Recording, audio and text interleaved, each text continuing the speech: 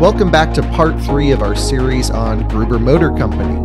In this final episode on Gruber, we hear the stories of the individual Teslas that have ended up here. Pete Gruber is back as our host, taking us through the troubled paths that each car suffered to end up in this world-class service center. Gruber is offering these Tesla vehicles a second life, perfecting the process of restoring these cars and getting them back out on the road again. Grab your box of tissues because you might cry watching this video, hearing the stories of all these cars.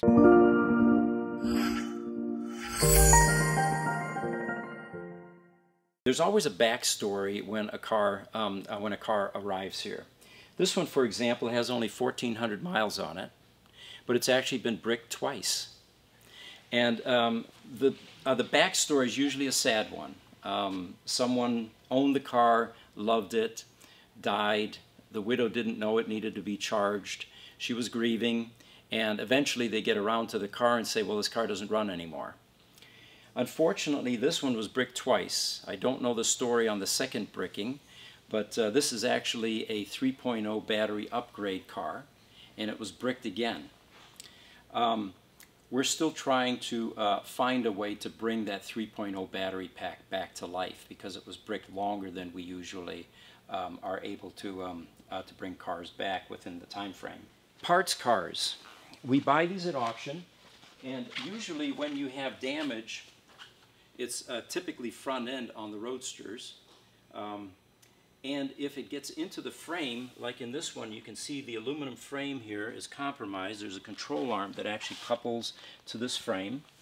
When they get this bad, there's no feasible, cost-effective way to put something like this back on the road because you really have to change the frame. The interesting thing is you see the orange bond right here. This was a Lotus innovation, and it turns out that the orange bonding material is actually stronger than aluminum. So most of this car is glued together. This portion right here is what they call the crash box. It's a carbon fiber crash box, and it takes the brunt of the damage typically. Staying with the notion that every car has a backstory, this is another interesting one. This particular car here is one of 3 that came to us. These 3 cars, this one, the gray one back there, and one that has already left that was that had a battery pack replaced by us, was at a consignment sales shop, and they didn't realize that they needed to keep these cars charged. 6 months later, they realized their error, and they ended up selling them as bricked Roadsters.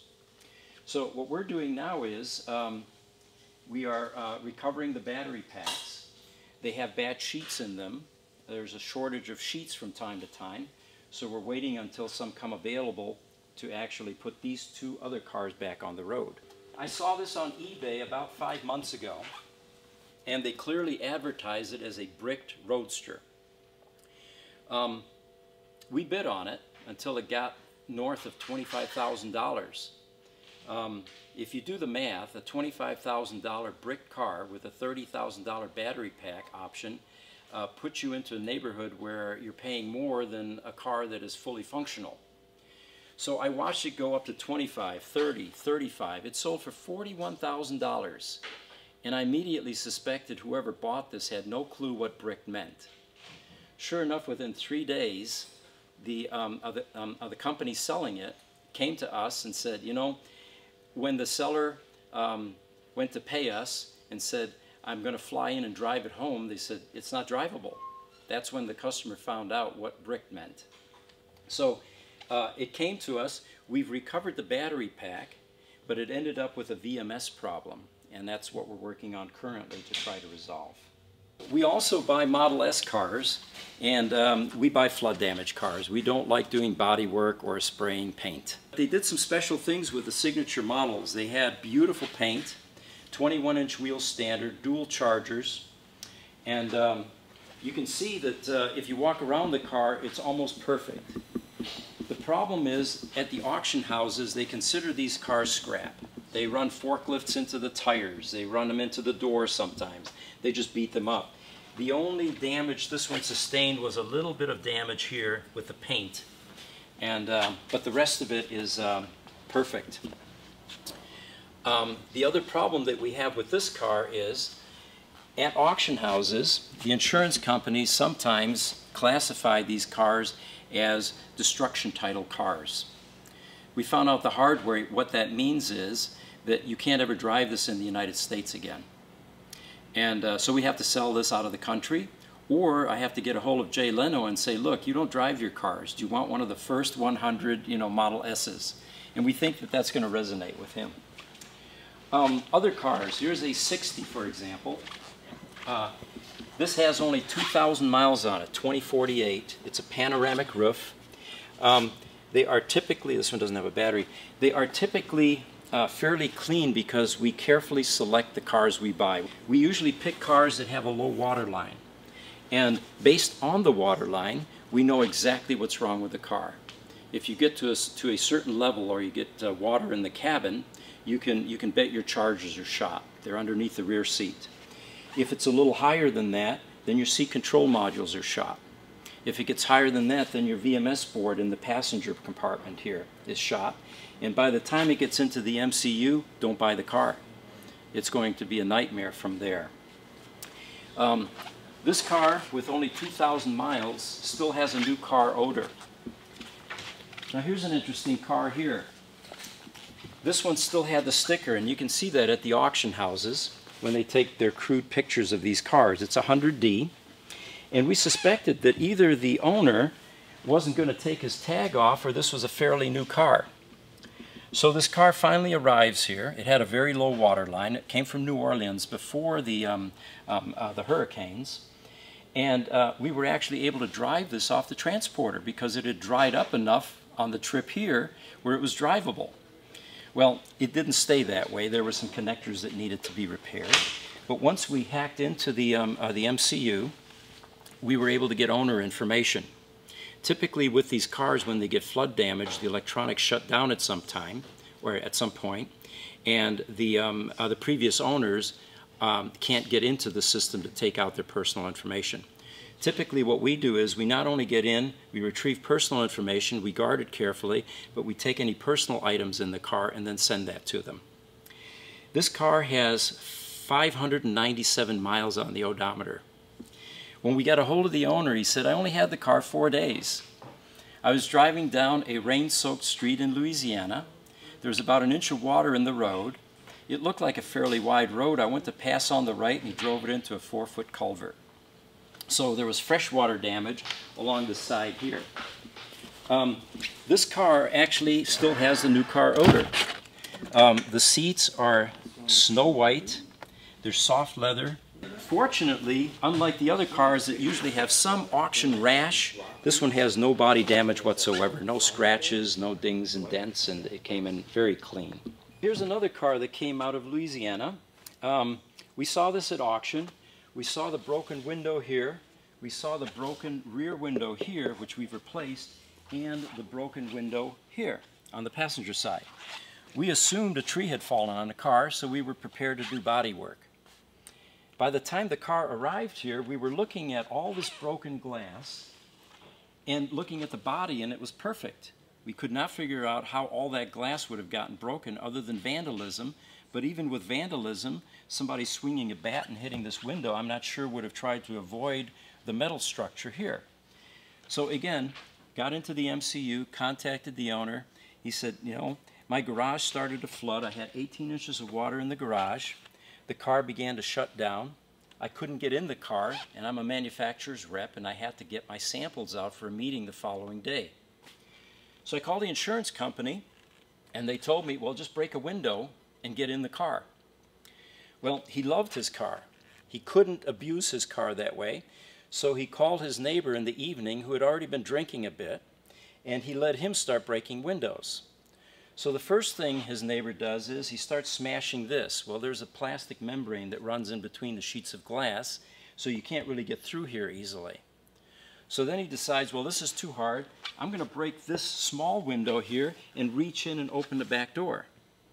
The problem with these Model S's is when the battery shuts down, the back door handle doesn't work. So then he decides to break a third window, which is this one, and finally gets in the car. Today we we have another problem with this car, which is that the MCU screens go dead. We have 3 cars actually that are in that state right now, and it has to do with the chips are reading and writing beyond their capacity. So we're developing a method now of putting a socket onto these MCUs and replacing those chips with a more robust chip that can handle more reads and writes. We haven't perfected that process yet, but that'll be another aftermarket product that we'll be offering. We have a bright green wrapped car that we bought at auction. We had no idea what exactly it was because when they wrapped the car, they took the badging off. But my son has an astute eye. We saw 21-inch wheels, we saw an E code in the VIN, and he noticed the backrest on the seat, and he said, those are usually in P100D Ludicrous. And sure enough, when we received this car, it turns out it's a P100D Ludicrous.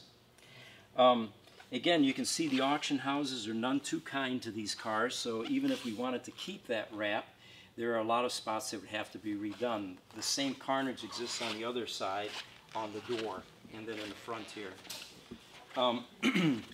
This particular car, we bought actually 22 of these Model S's during the hurricanes, flood damaged cars. About a third of those are back on the road, either sold, lease, or in some use. But because we're so busy these days with Roadster projects, we're not able to finish off a lot of these cars.